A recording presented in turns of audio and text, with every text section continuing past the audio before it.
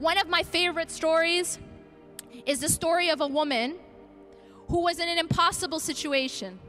She was in the middle of a desert and she had a child. And there's no one around. What did she do? See, this woman had her trust in Allah, but she didn't sit and wait for water to fall from the sky. She got up and she strove. She ran.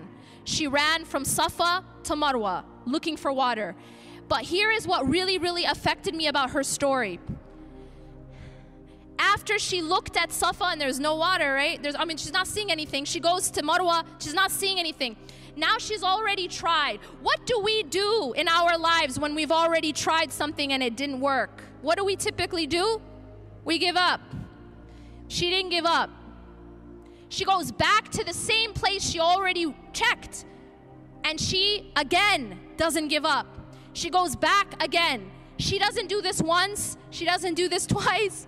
She does it 7 times. And that is so powerful that Allah is teaching us. This is one of the sunan of Allah, that sometimes, change and growth, it takes, not only does it take time, sometimes it takes repetition.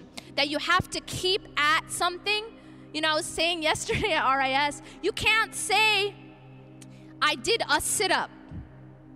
Why didn't it work? I did a sit-up, right? It's not gonna work if you did a sit-up or a push-up, right? You have to do repetition.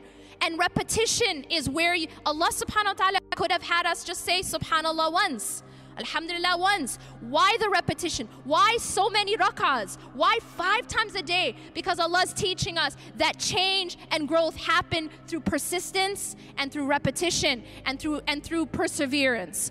So we can't be a people who just give up because it didn't work. Yeah? Oh, we already tried that. It didn't work. You have to be a person, we have to be a people of endurance. This isn't a sprint. It is definitely a marathon.